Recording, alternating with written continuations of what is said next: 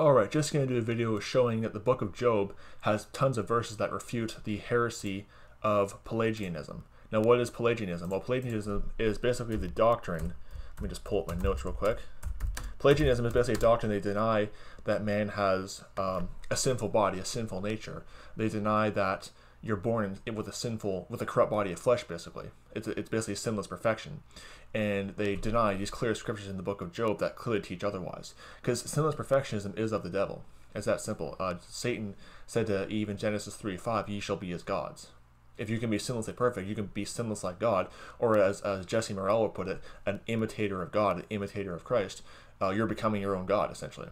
But this is what the book of Job teaches, because there's verses all throughout the Old Testament, but the book of Job is packed with verses that refute the Luciferian heresy of Pelagianism.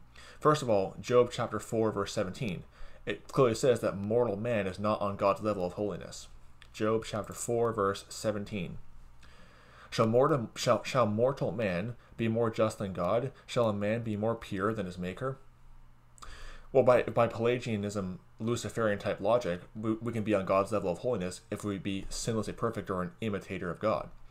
But this verse says otherwise. You can't be more holy than God, essentially. Okay, next point. Humans are clearly born with a corrupt body of flesh. Job chapter 15, verse 14 to 16. Refutes both Calvinism and Pelagianism. It's a false dichotomy too, by the way. You have Calvinism and then you got the Arminianism and Pelagianism on the other side. Both of them are false. It's a whole big false dichotomy there. But Job chapter 15, verse 14 to 16. What is a man that he should be clean, and he which is born of a woman that he should be righteous? Behold, he putteth no trust in his saints. Yea, the heavens are not clean in his sight. How much more abominable and filthy is man, which drinketh iniquity like water?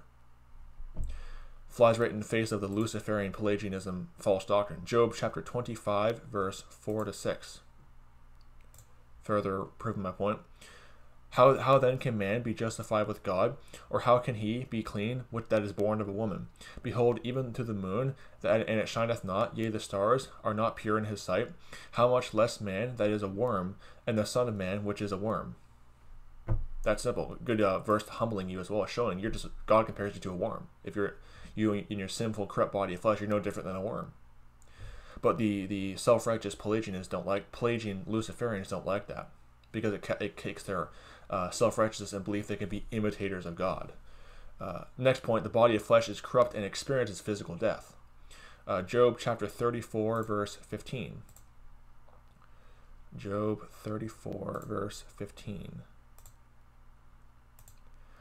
All flesh shall perish together, and a man shall turn again unto dust. You know, like how God made Genesis chapter 3, verse 19 talks about, from dust thou art, and dust thou shalt return. Paraphrasing, of course. Yeah, your flesh is just like dust. You're going to fall away like dust. You're basically just animated dirt, essentially. That's your flesh. But the sinless perfection Pelagian Luciferians will say, oh no, that's a Gnostic heresy to say your flesh is sinful. You know, well, I guess Job was a Gnostic then. Job chapter 13, verse 12. Another good scripture on the subject. Job 13, verse 12.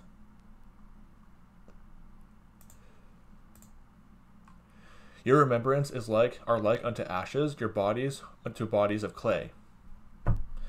Yep, that's your flesh right there. It can experience physical death. Why? Because it's corrupt. Now here's two scriptures that just destroy the Luciferian Pelagian doctrine. And by Pelagian logic, by the Luciferian Pelagian logic, I guess Job here was just espousing Gnostic heresy. Job, right here in these two passages, he acknowledges that the body of flesh is corrupt and sinful. Outright. Job chapter 40, verse 3 to 4. Really powerful scripture on the subject. Job 30, verse 3 to 4. Then Job answered the Lord and said, Behold, I am vile. What shall I answer thee? I will lay mine hand upon my mouth. But I guess the Pelagians know better, and they just say, "Oh, Job, you're just espousing a Gnostic doctrine. It's insanity. It's of the devil too. They're just self-righteous." Job chapter 42, verse 1 to 6.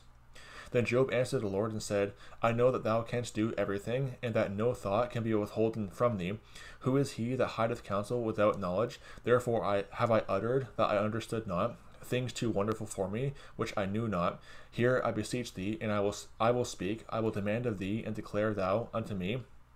I have heard of thee by the hearing of the ear, and now my eye seeth thee. Look at verse 6. Wherefore I abhor myself, and repent in dust and ashes.